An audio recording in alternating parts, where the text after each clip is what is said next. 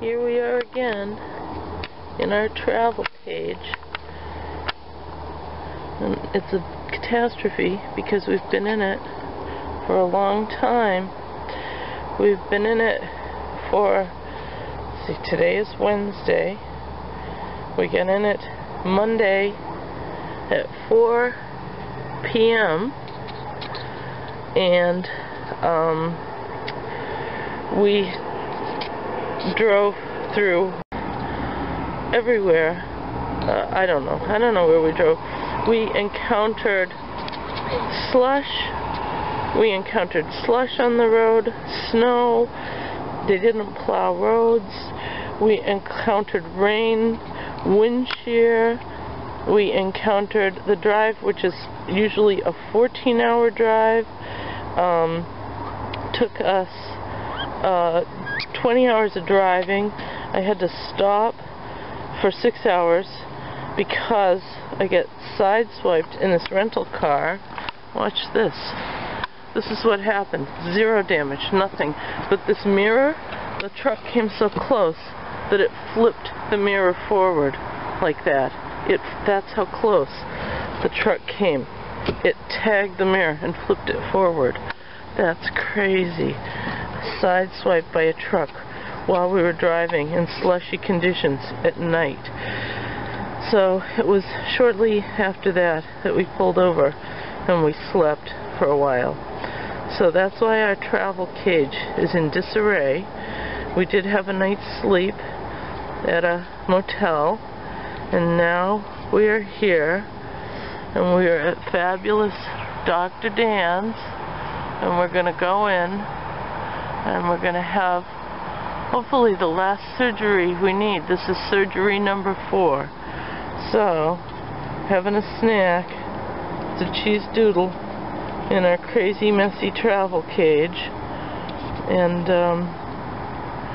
that's it. Here we are in North Carolina once again, ready for our surgery that's going to solve everything. Take out the odontoma, stitch up the little dry socket, the communication between his nasal passage and the roof of his mouth. And I'm not going to move that cage until he finishes that cheese doodle, because that looks like a happy moment. So that's what happens there.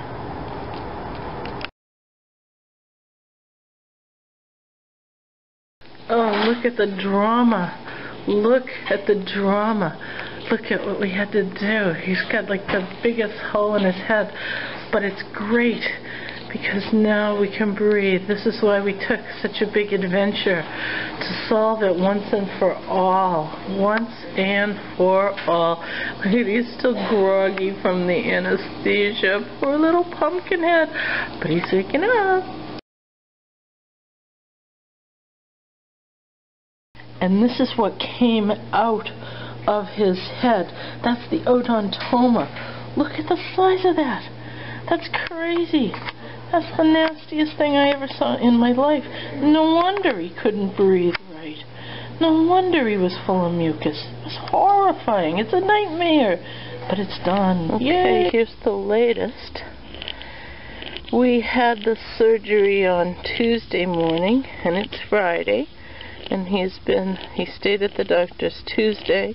He was back twice on Wednesday, morning and afternoon. He was back again Thursday, morning and afternoon.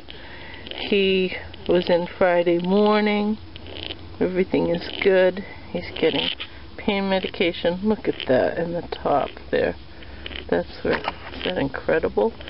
Poor little thing. I was afraid because of that noise. I thought I had aspirated him, you know, gotten fluids down into his lungs.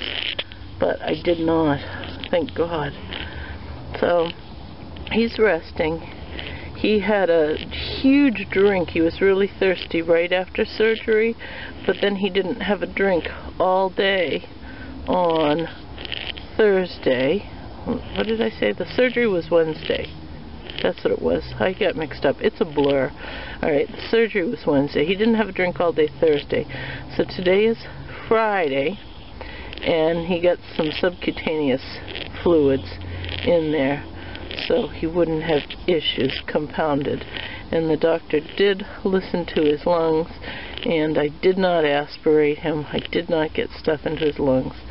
He's on a pain medication, and he is on an antibiotic, and he has some kind of honey. It's a special kind of honey, and I put a little tiny bit right down through the top of his sinus, and that's, you know, to prevent bacteria and to help it to heal. And of course it doesn't taste bad if any of it goes any weird direction, but oh, he's so tired and he's sleeping a lot, and maybe tomorrow that is going to get closed up. His nose looks good in his examination this morning. He got a little bit of a bloody nose. Poor little thing. So, we're doing good, and we're going to go to get the stent taken out today. Let's see. Oh, cold again.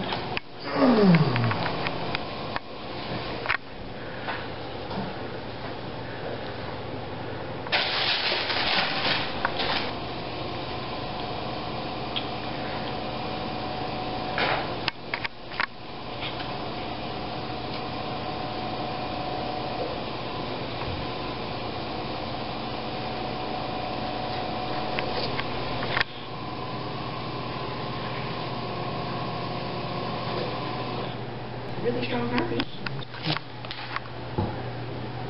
This thing was not going to come out by accident.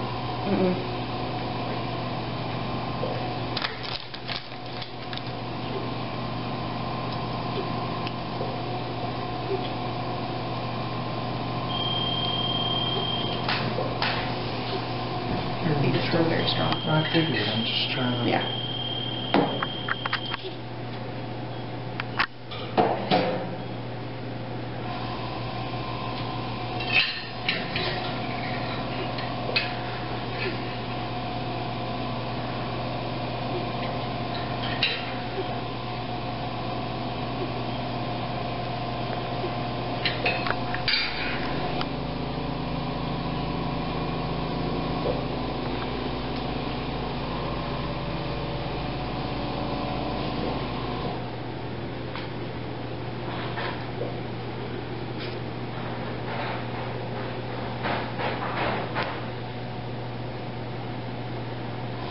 She never figure anyway.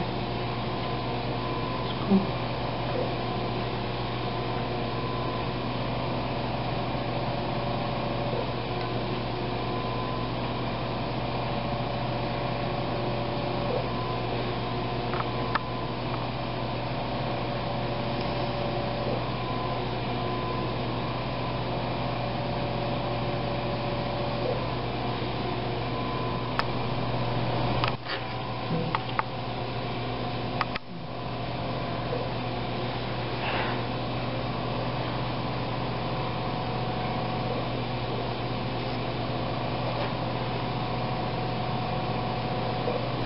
So we've got the stent out. We closed it up a little bit. He's got the opening where he can still breathe out a little bit, but it's going to close up on its own. With any luck, he won't be like Spooky, the horse from my childhood, who breathed out of his head when he got excited. And there was a little flap in there that made him a little bit wheezy, and that's gone too. So he pulled through the surgery due to the expertise of Dr. Dan. And I'm going to run out to the car and get some honey. I'm going to put some honey in there. Oh, God bless you, Dr. Dan. You're a genius. Poor little squirrel. Zeke. Just want to show everybody. Oh, bless you. Home sweet home. Home sweet home. And a little runny nose. Bless you, bless you. Did you just wake up? You gotta clear your little nosy. Yeah. And you're feeling better? And you're feeling more like a regular squirrel? Yeah. And we're so happy to be home. And you gotta stay clean. Yeah, you do. Yeah, you do. Yeah, you do, 'cause you're a good little squirrel. Yes, you do, 'cause you're a good little squirrel. Oh my goodness. Oh my goodness. What a good little squirrel. You're a good little squirrel.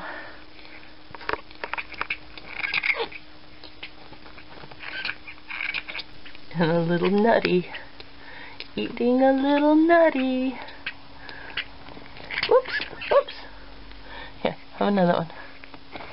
That's a better size. What a good squirrel. So good to be back home. So good to be back home. Yay! Yay! Yay, Zeke.